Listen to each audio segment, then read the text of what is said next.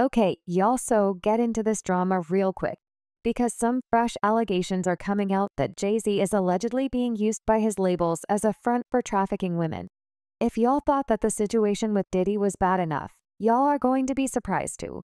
Learn some of the incredible sinister stories that just came to life, according to new reports.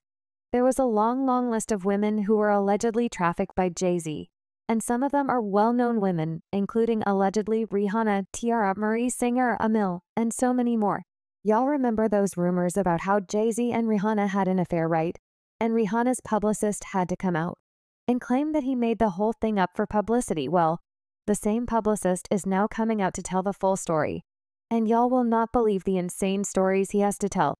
Did Ye's really pay Rihanna's father $500,000 for Rihanna, and did he really pass Tiara Marie around the industry before she turned legal? Let's talk about it now. The nature of Rihanna's real relationship with Jay is something that people have been talking about for a long time, and the rumors have always remained strong as Rihanna got into the industry when she was just a teenager, and Jay-Z was her mentor. Of course, they went on to achieve great things, and Rihanna even won her first Grammy with Ye's. Goes to Rihanna featuring Jay-Z for Umbrella.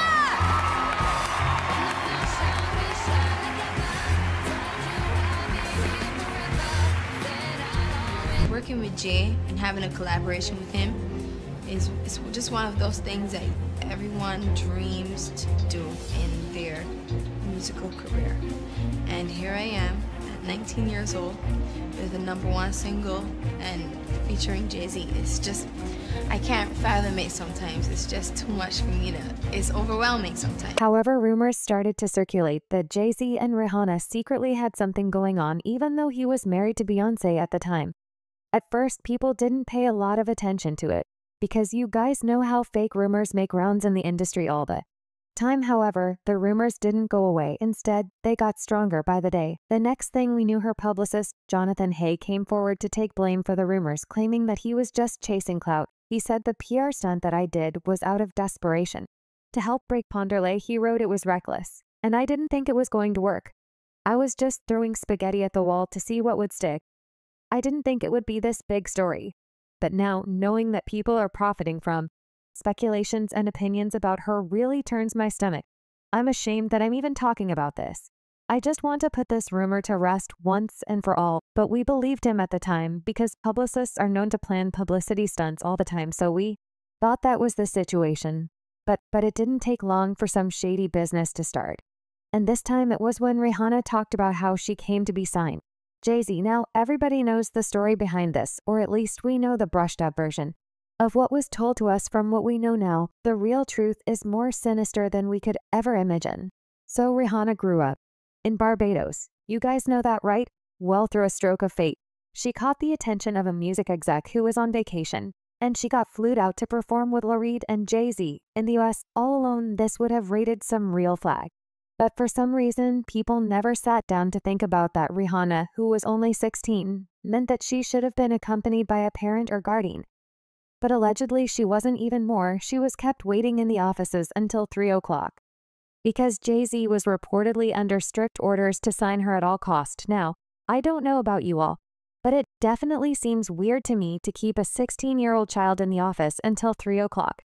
In an interview, Rihanna revealed that Jay threatened to throw her out of a window of his 27th floor office if she refused to sign. I was shaking literally. But the moment I walked into the office, the atmosphere was so warm and welcoming. And you had to sing a cappella for him? Yes, I had to sing. I sang Fun to Replay. I sang another ballad from the album last time. Yeah. So then what did he say to you? He said something to you. Oh yes, he said, we don't sing songs here, we sing artists. And there was this little pause, and I was nervous. But then he said, I'm very interested. And there was this sudden feel of relief. But then he said something about a window and a door. Oh, then he said, he did it one more. I did a lot of homework on you, Miss Lady. He said, there are two ways to leave here, either through the door with the deal sign or through this window, and we're on the 29th floor. So you was like, where's the pen? Where's the paper? I'm signing. Yeah. And I'm sure working with Jay-Z, you've met Beyonce. That's right. Intimidating a 16-year-old at 3 o'clock in the morning is definitely nasty work, and also is forcing her to sign a contract with threats, And speaking of signing a contract, it's still unclear whether or not it was even legal for Jay-Z to do it. See, Rihanna was a minor at the time, and minors usually aren't able to sign legally anything binding, especially a contract, if there is no parent or guardian there, y'all. They're saying she didn't even have a lawyer on hand to protect her interests, so she could have been signing her life away for all she knew and might have. And according to these new reports, she basically did. Jaguar Wright was one of the first people to raise this alarm because she claimed that Jay-Z allegedly trafficked Rihanna from Barbados using his label as a cover. She then went on to claim that Jay-Z allegedly paid Rihanna's father $500,000 when she got to the S. Discovered Rihanna at 3 a.m. in the morning in a hotel on the island where she comes from with no parental supervision. And then she was put on a private plane from one country to another without parental supervision.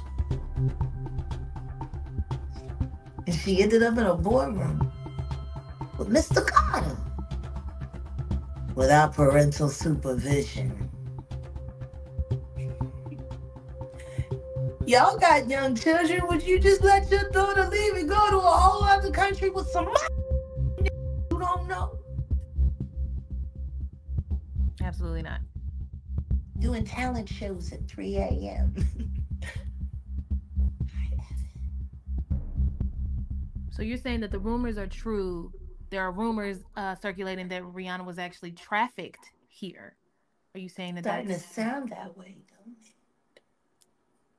Because her daddy ain't show up till 24 hours later to pick up a $500,000 check for his daughter's ass.